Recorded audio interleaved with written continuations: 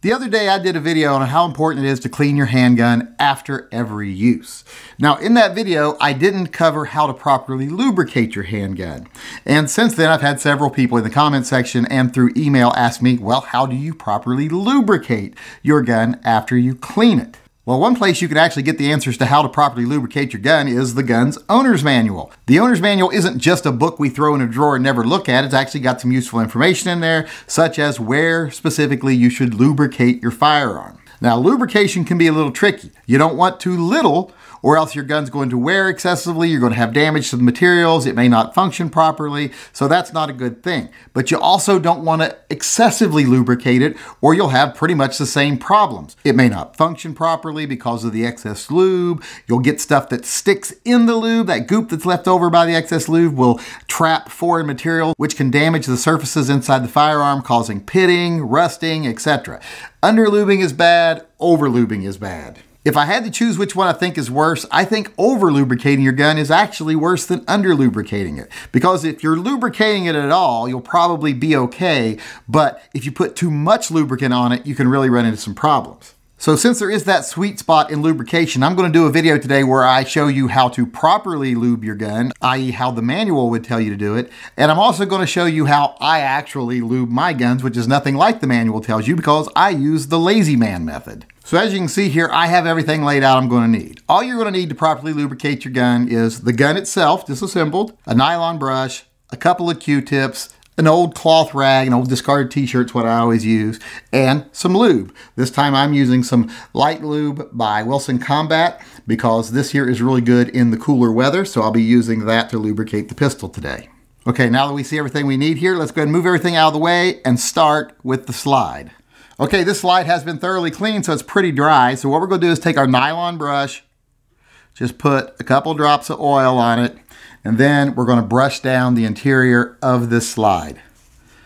Just get in the channels here, get a little bit back here on the firing pin, get it on the breech face, just get it all through here, get it on the extractor, and then get it on the insides of the rails at the front. Just brush everything down lightly. Then once you've done that, take one of your Q-tips and just take off all the excess oil, get it in all the little nooks and crannies, and get everything excess out of there. And then once you're done, set the slide to the side. Next, we're going to do the barrel. The best way to do the barrel, put a little bit of lube on an actual Q-tip, and then put it all over the linkage down here. Just give it a nice light coat, a little brushed on coat. Do it to the front up here, right in front of the barrel shroud, and then just give the barrel itself a light wipe down, making sure to coat here and towards the front up here. But just lightly wipe it down to where you're not really leaving a lot of oil on the surface, you're just coating it, you're just getting it damp. And then set that aside. Now for the spring and guide rod, I'll just put a couple of drops, like 3 drops up and down it, give it a really good shake, and then work the spring back and forth. Once I've done that, I'll just give it a wipe down and set it aside. Okay, now you're going to do your frame. This is where you actually want to put some drops of oil on. Put some drops of oil back here on the mechanism in the back. Put it on pretty much all the little metal surfaces, just a little bit. Put it along the bar right here, the trigger bar. Put a little bit on the trigger mechanism, and then put some in the slide rails. Just a couple of drops in each slide rail. Then take your rag and just dab.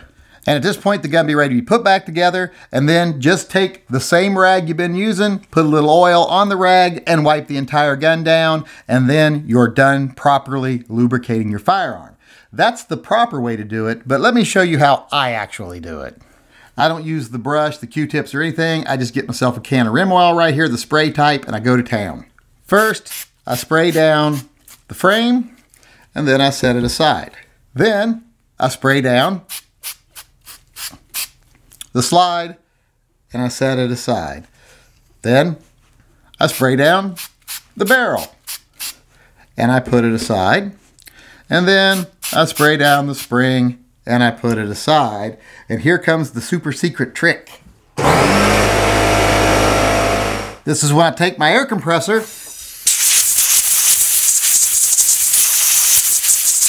I just blow out all the excess oil on all the parts.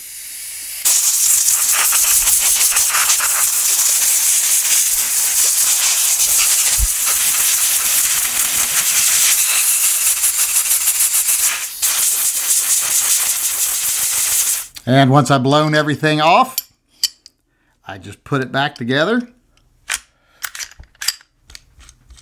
And now once I have it all back together, just spray the outside and do the same thing. And then I just give the whole thing a light wipe down with my cotton cloth. There you have it, all clean, lubricated, and ready to go back into the gun safe. Easy peasy. And if you're doing a revolver after you've cleaned it, it's even easier. You don't have to take anything apart. You just hold the revolver open,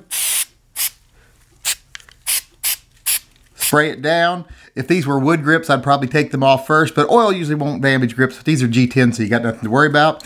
Once you get it sprayed down, everywhere you want to spray it down, cock back the hammer, spray down in the mechanism. You just do the same thing and blow it out again.